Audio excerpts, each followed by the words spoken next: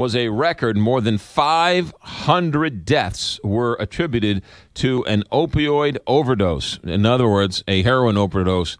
Well, this year, so far, through October, there were 400 fatal overdoses in the region, and the experts are saying that we are going to surpass last year's record number. Well over 500 people are going to overdose on opioids this year alone in the St. Louis metropolitan region. The man who has been on the front lines of this, who saw this coming for years, who goes around the country speaking about it, is our very own Percy Menzies, who owns ARCA, the Assisted Recovery Centers for America. Percy, thanks for joining us here on the Big 550 KTRS. Percy, are you there? Percy, are you there? Can you hear me? I can hear you now. Can you hear me? Okay. Yes. All right, good. First of all, do you agree that it's getting worse and it's not getting better? You're on the front lines. What are you seeing? Yeah, it is getting worse because, the biggest, the pathogen, what causes the addiction is supply. And we have no strategy in place to control the supply. That's the problem because, if you want to control malaria or the Zika virus, what do? You spray and kill the mosquitoes. Here we have no way to kill the supply of the opiates. As long as the supply is coming in, our chances of somehow overcoming the epidemic are virtually zero. We keep hearing it's heroin, but we keep hearing prescription drugs, and we keep hearing fentanyl. And fentanyl is, that's a prescription drug, is it not? It's a prescription drug, but it is coming illegally. What is happening is that, if you see the whole trail of it, it is made in China. The Chinese will sell anything to anyone. So these, the drug dealers, people who make the heroin in Mexico, they are buying the fentanyl and bringing it into Mexico. They are now lacing the heroin supplies with fentanyl to make their batch stronger. They're trying to make it high octane. And they have no idea how dangerous this fentanyl is. It's 80 times stronger than morphine. So you have virtually no chance of doing anything against this. That is what is killing people. So you're going to see more and more. And even worse, they actually confiscated a kilogram of a super, super heavy opiate called carfentanil that is 1,000 times stronger than morphine. That is called an animal tranquilizer. It is so dangerous that if a dog sniffs that vapor of fentanyl, they can kill that person, can kill the animal. We had a heroin addict on who was quite candid with us a couple months ago, and she was telling us that when the public hears, oh my goodness, there's some bad heroin out there, we all recoil and say, oh my goodness, that's terrible, stay away. The drug addict hears, oh my goodness, let's go find it. Do you agree with that? It's exactly because it is such a narcissistic disease that if I'm spending money, I want to get the best high that I can get.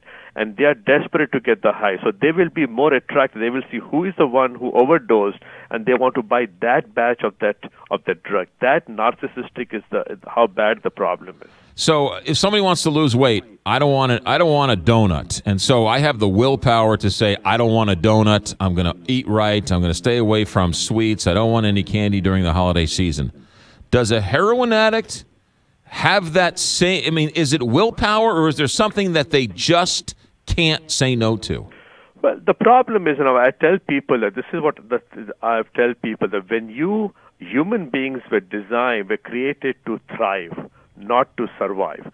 Addiction throws you into a survival mode. Now, if you're in a survival mode, you don't care about anything except surviving. So a heroin addict is in a survival mode. They don't care about any consequence of how dangerous the drug is, how unsafe it is, what do I do? So this is the big danger that, and they are happy to be in the survival mode, and we do nothing to help them get out of the survival mode. All right. That's the challenge. So there are people who've also said to me, heroin addicts, who say, I'd like to get help. It's cheaper for me to get high than it is to go into rehab. Right. Not only that, what is rehab? Can anybody tell me what rehab is? That's the problem, that rehab or treatment is not standardized. I can hang a shingle outside my door, say I'm a treatment center, I'm a rehab, And that just makes it worse because rehab can actually be more dangerous. Some of these people go away to California, Arizona to 28-day, 30-day, 60-day rehab. They come back and within hours or days they overdose and die. So rehab can potentially be dangerous. The treatment has to occur. The bulk of the treatment has to occur in the patient's natural work and home environment. You've been saying this to me for the last 15 years I've known you. You often say that when you take somebody away from the triggers and then you put them back into that same environment, they've never been taught how to handle those triggers, and so they can't handle the other triggers once they get back into that environment. That's exactly it. That's called the deprivation effect. That has been known for the last 50 years, and this is the definition of insanity. When are we going to learn about it? I mean, we spend millions of dollars. The Surgeon General just issued a report. I don't know how many millions of dollars we spent on the report. It shed no new light. The same thing we are trying to do. We have not standardized the treatment. We are spending now. We are just going to pass $1 billion. It's called CARA, the Comprehensive Addiction Recovery Act. They're going to spend $1 billion. I'm afraid it's going to go down a black hole. You have people and who will benefit the groups. The one people I can assure you will not benefit from all the money coming in are the patients because the treatment is not standardized. You are trying to go ahead. You've been talking about this drug, and you've been sort of the main advocate for this drug. And people don't realize that the drug naltrexone and Vivitrol that you've been talking about is virtually the same drug as they're allowing police officers to carry to revive the heroin addict once they overdose. Explain Narcan and what it does.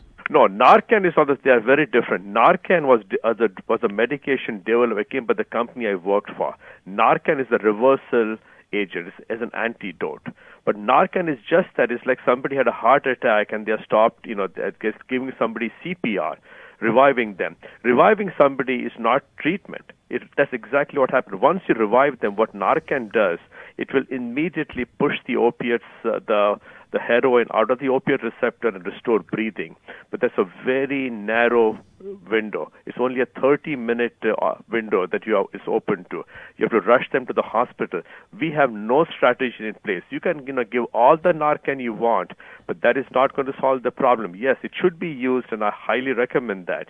But you have to follow that with treatment that allows them to move away from the survival mode back into thriving mode. What do you do to the addict who is revived, survived, and life is saved, and they don't want to get help? What do you do to that person?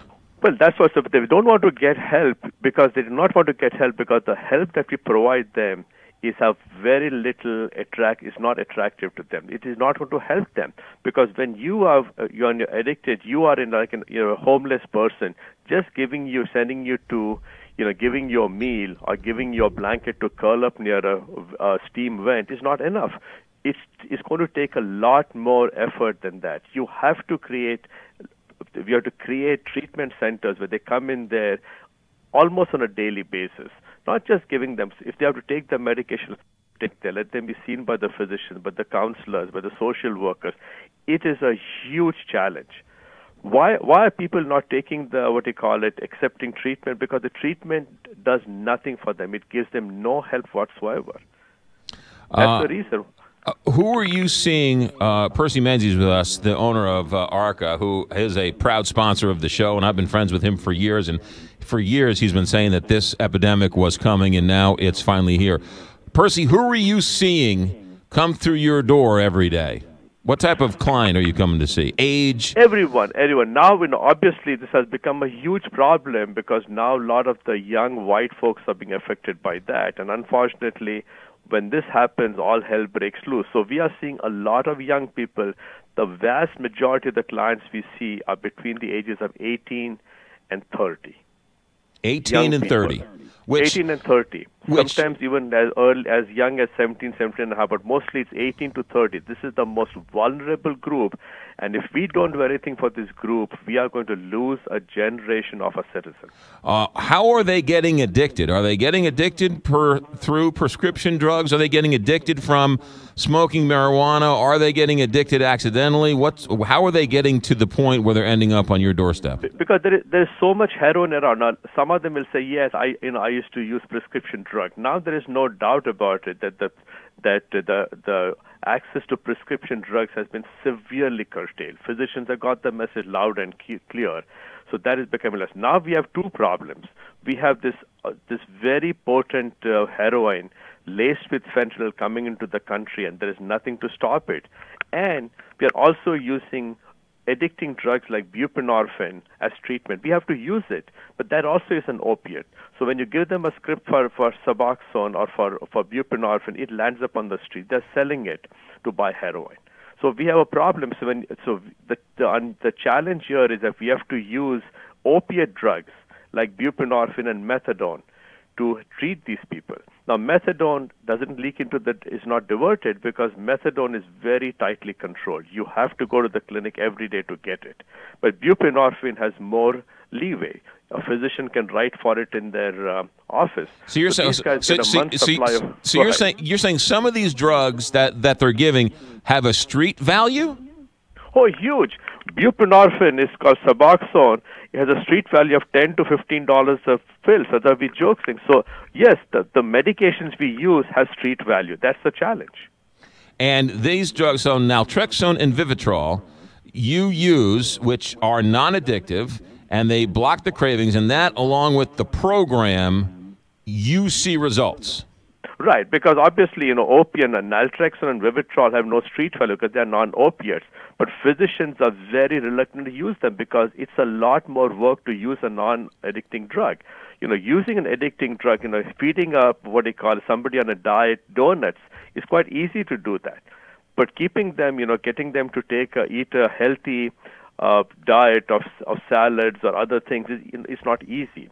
But the rewards are much greater. So you have to, yes, some people may need Suboxone or buprenorphine, but that cannot be the only mode of treatment. That's what I'm saying for the longest time. Standardize the treatment, be able to target the patient who needs it, and offer them the broadest range of treatments. That is not happening right now. Percy, while we have you, you've talked to me off the air, and you said we see a spike in alcohol and alcohol abuse over the holiday season. Yes. Actually, the alcohol consumption goes up by about 25 to 30% in November, December, and January. It starts around the end of October, goes all the way to Super Bowl Sunday. And your program, naltrexone and Vivitrol, also work when it comes to alcohol. Yes, they are naltrexone and Vivitrol are very effective for treating alcoholism. That's the paradox of it. That the three effective medications to treat alcoholism are all non-opiates, non-addicting, no street value. So that's why using medication is not controversial. Some people will oppose it. The problem with opiates is that out of the three medications approved by the FDA, two are highly abusable and divertible. That's a challenge. So with alcoholism, we are telling people that, what is frustrating for us is that a lot of the people, 3 times more people die from alcoholism than opiate overdose. 88,000 people die from alcoholism, and about 27,000 people die from heroin overdose. But the alcoholic patients are completely overshadowed because everything is opiates. And alcohol, I've been saying this for many years, is the gateway drug. We see a lot more alcohol, and that's a very treatable illness. So my message to our listeners is that if you have a loved one or you have an alcohol problem, this is the time to give yourself the best New Year's, Christmas gift you can give yourself. Because you have people who are on naltrexone and Vivitrol for years and are not drinking. Yes, it's a very, very effective. That is a very proven treatment. It works exceptionally well. It can, and the treatment can be done in a way that they can go back to work literally within a day or two. The vast majority, I'm talking about 90%, can go back to work within a day or two, so there is no loss of income, no loss of confidentiality, and they're getting well in the natural environment where the work can live.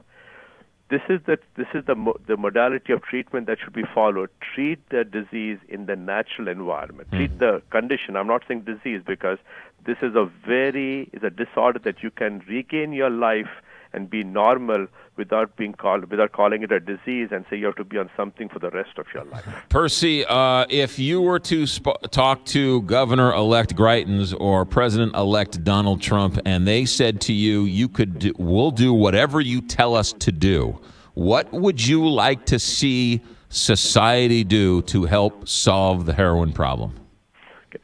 First, obviously, we need to standardize the treatment. We have too many silos. I would love to be the